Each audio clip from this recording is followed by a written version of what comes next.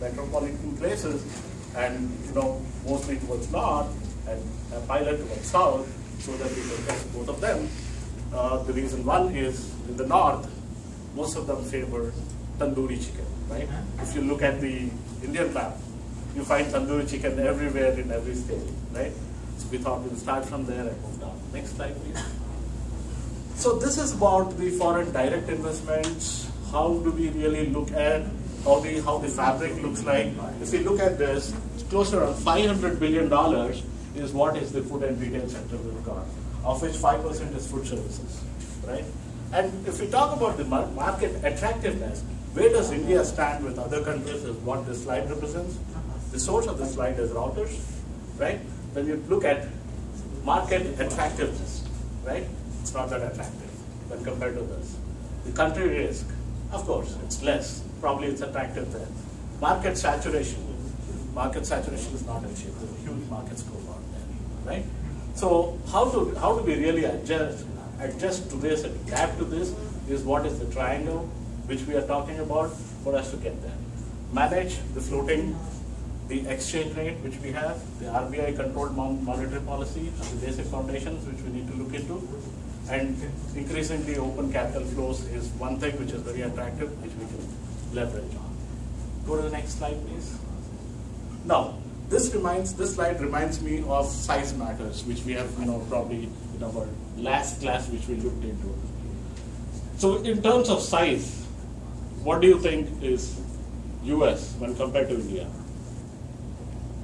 3 times bigger. 3 times or 4 times bigger, right? But in terms of size in a different metric, in population, what is it? India, 1/3. Right? India is what? How many times bigger? 3 times. 4 times bigger, right? So India is $1.2 billion. US is close to around 350 or whatever. Correct me, Professor, right? 350 million, right? If you just talk about the middle class in India, which is close to around 30%, is what constitutes entire US population. That's the potential we have, right? We were just looking at the consistent strengths which can really translate out and transform the entire business from US to India. Are kind of financial stability, one of the biggest democracies in the world. Financial stability is there. There's available capital. There's enough available capital. Restaurant efficiency is awesome, right? When we talk about the opportunities, forgive my numbers there, it was actually different. So, is it a marketable cuisine? Yes, it is, right? So we can adapt our menus to the cuisine and then we're good with it. Brand, I think pretty much everybody knows about Chipotle, at least the educated folks know about it. At least the upper middle class and the moving class know about it. And the business acumen has been proven already. Chipotle has been other dimensions of the world, other geographies of the world, and we've seen a good chapter. Go to the next slide. This is the failure modes and effects analysis which I've done here to find out which are those failure modes which are critical, low, medium, high, and what would be the impact of that particular failure mode, right? And how do we really mitigate it? So if I look at this chart, one of the medium risks is what I found out was the political risk which we have. We put it to medium, it would have been higher rather than the political changing political scenarios in India. So if we talk about that, so how do we really mitigate that local governance, the corruption which is already now there, and unfair treatment, or all kinds of business ethic problems and all. So we thought that could be done by diversifying ourselves into different states, having a strong JV partners, probably just like Tata or Reliance. Tata is more reliable. People connect with Tata Teas and Tata brand, it's highly reputable. Tata would be a good way for us to go ahead and right? Talk about socio-cultural differences, right? Which we have already talked about a lot. The beef and the pork and all that, the religion stuff and all that stuff. That could be handled by having appropriate menus in our. I don't want to go about all of them. Currency is one of them which we've already talked about, and the legal implications again it's kind of mitigated by having a joint venture, a strong joint venture partner. Going to the next slide, what do you perceive of this? Which do you think is Indian cuisine and which do you think is the Mexican cuisine? So how many right? And Indian is left. You agree? All of you guys? Yeah. That's correct. So actually, it's like, Shruti was talking, we were discussing about it. If you just take that tortilla, that's called naan or a chapati or something of that sort, put the rice into it, it becomes this. Right? Okay. Thank you very much, guys. Any questions? This was our source, and if you have any questions. Just one thought, nothing to question about your project, will it work or not. Just curious to know how many of you guys think this would work in India?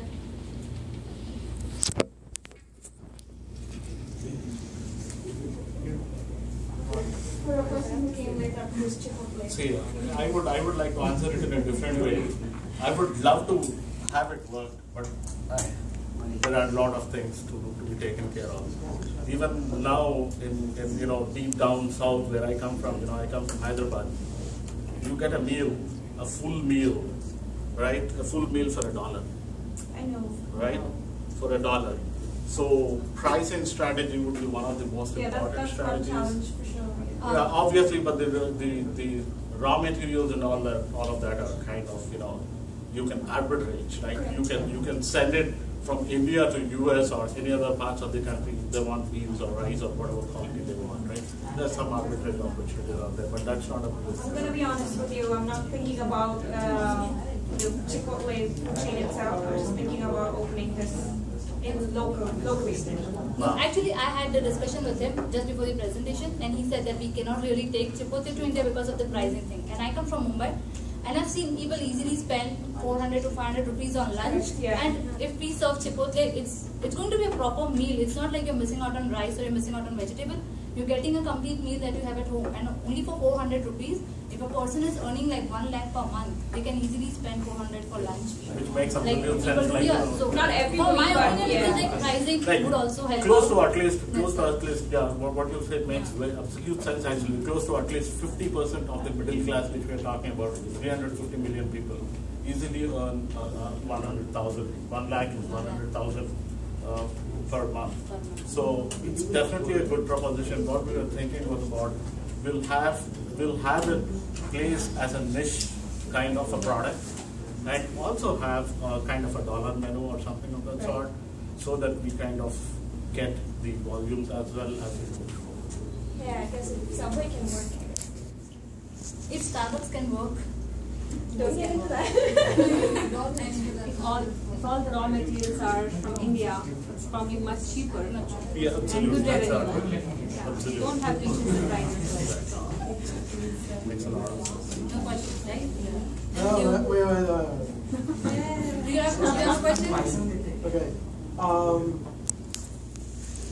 I guess my first question is, this seems like a good fit. Why hasn't this happened already? Well, Nobody has reason thought out number of the one box. is the philosophy behind the Chipotle. It's not a franchise.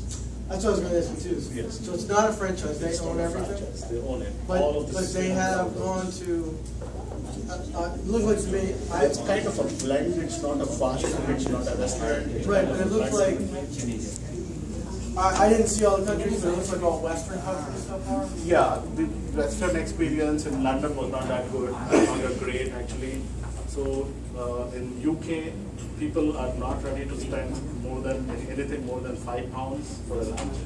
So that was one of the cases. So there's a So it's price. Yes, it's price which is in UK. In Canada, it has been a huge success. Okay. And in addition to that, in India, if they enter, they will have to go for a joint venture because it's a higher brand, and they just can't go and take 100% risk. Like even when Starbucks, when they came to India, they have a collaboration with Tata, and they're actually not selling the coffee that they sell in US. They actually are selling Tata coffee over there, but the brand name that they are using is Starbucks.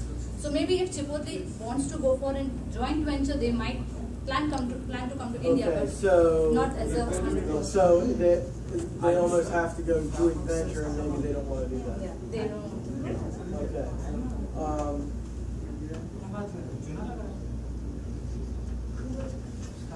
The food itself, could the food be replicated in India? So with local growers? Yes. But I mean, is it, I just don't know. Is it the same kind of So the barriers of the the same kind of tomatoes, or is it going to be something different? Exactly. So the entry barriers, what you're talking about, very, very valid point. No, but I'm just asking. I'm just trying to understand. Absolutely. That is one kind of a risk actually, very important risk. If you ask any Indian mom or somebody, can you make a burrito at home? I can. You can. You see, right? Can you make a taco? You can at home, right?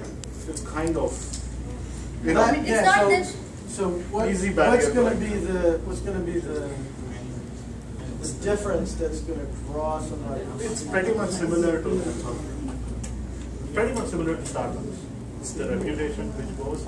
And so it's just the idea of a Western. Yes, just the idea of the Western, not just the idea of the Western, but also the craze of Western and the ease of all of this delivery. If you have to get the same product out somewhere else, it's going to be messy. The process these guys follow. Listen now, this may be a funny question, but are there a lot of local Mexican restaurants in India? There are Mexican restaurants, but they are not like local restaurants. Like people who want to really spend little extra on their food and have quality food. I mean, for okay, a good so dinner, it's they would higher go. end. It's a higher end thing. I see. I think one ingredient. I've wondered about this in the past because the food-wise, it seems to be a good fit. Yes. Otherwise, it definitely feels. And actually, the thought process to select this idea was exactly that. Why don't we have Chipotle? And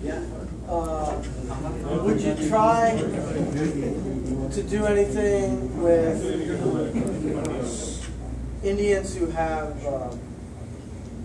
already tried it here? Would there be some sort of? Do you think that would appeal? So, like people who came here, maybe studied here, and then went back and have tried Chipotle here. Would there be enough of them? Would there be any interest in? Absolutely. Like in other words, like Starbucks. Oh yeah, Starbucks. Might that be some way to appeal? Absolutely. See, if I have to. People who are familiar in eating it here, would they then be interested in it back in India? Yeah, I think if they are in India and they are already aware about Chipotle, I think definitely they would be interested in Right, and so is there a way to sort of market it to them? Yes. No, I think it is opposite because I think it is opposite actually because I am coming from South Indian background. The only best thing that I can connect with here is Chipotle. But if I go back, if you put there, I have so many other alternatives. I mean, it is not my first choice. Agreed. But here in United States, that is my first choice. But if you go back, I agree to both of your points. That's not my first choice. It's an alternative. Yeah, it's an alternative. So, where do we really position this is what is the most important thing which we need to consider. Professor, your question, the consideration what we have here now is in metros, in metropolitan areas, where you have the maximum number of people who have visited other countries, and you have technology areas and technology centers in all of these. Even if you have some outlets in the center point of those technology, centers and all of that, it will be a huge hit. I'll give you a best example. Like when I was in India, I just came in May, right? I was in India and I have tried Starbucks when I was in US earlier. For me, going to Starbucks in US was easy. I would not think going to Starbucks like, should I go, should I not go, I'll be spending a lot of money.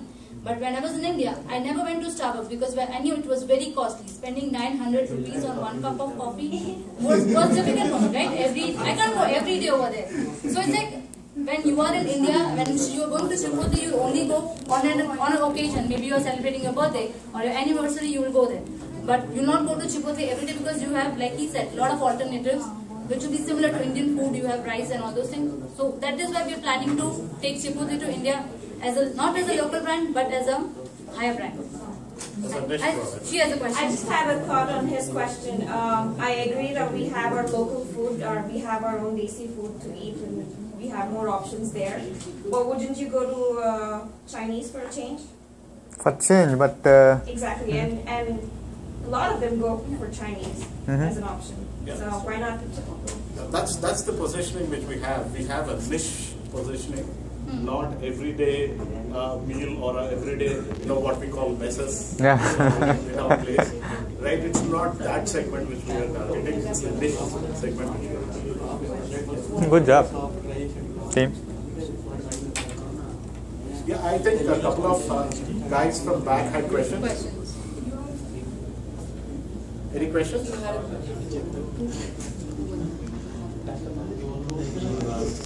Would you actually have to import any of the food, or could it all be grown? Grown locally. I think guacamole, avocados is not very easily available in India. It's now there in India, but not easily available. So I think that is one major ingredient you might have. Subway is there, but avocados. South, we have like a... Avocados, okay, they have to come from northern part. You will not find avocados so easily. It is a little costlier in India right now. As But you don't have to like import. You just can't import locally. Yeah, you can just import the seed and start cultivating it. No, but that was the only thing that I could think of. I'm just trying to understand if there's any Ingredients. there's advantages to this, but enough different. I would import the Mexican chef.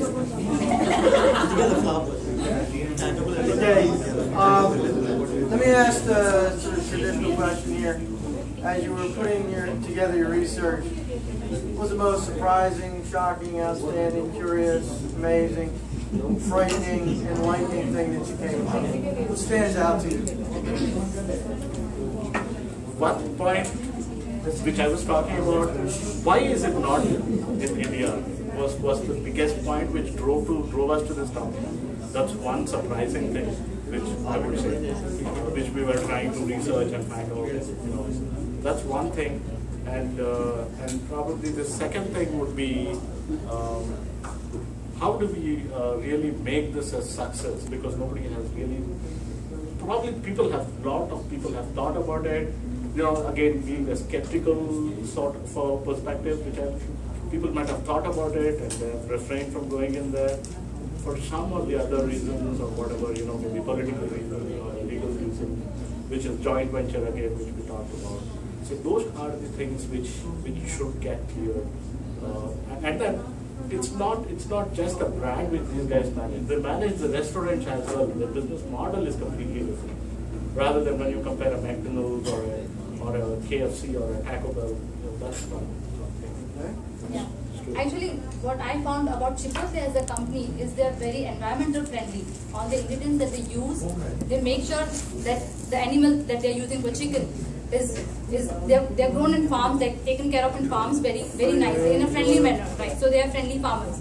Then there are many things like they use recycled papers even for their burrito bowl. Is that doable in India? Oh yeah. Yeah, it's definitely doable in India. And second thing I came to know about was fast food concept, like fast food category. What's given on Chipotle's website is like when they came up in 1993, there was no category where Chipotle would fit as a food service restaurant. So later on there was a category built up, which is known as fast food category, and we only have two of them right now as per Wikipedia, and that is Chipotle and Pizza Hut, which comes under fast food category. It's like not even fast casual. It's a different category. That's what they mentioned on their, even on Chipotle's website, that it's a different category which was started up only because of the kind of service they give. Would the environmental side of it, would that be attractive in India, or people wouldn't care? Wouldn't care. I agree. They won't care So much. actually, environmental is kind of a secondary thing because of the population pressure, or whatever. I understand. I'm just checking. Yeah, that would not actually help us making a difference in India, that since we are an environmental friendly company, come and But then there is stick to this brand. growing interest in Not organic India. food, Yeah. there's a growing interest in health and all that stuff in India right now. So the niche segment which we can really target would be very much interested in environmental friendliness or organic. Comment there? Or? No. All right. Very good.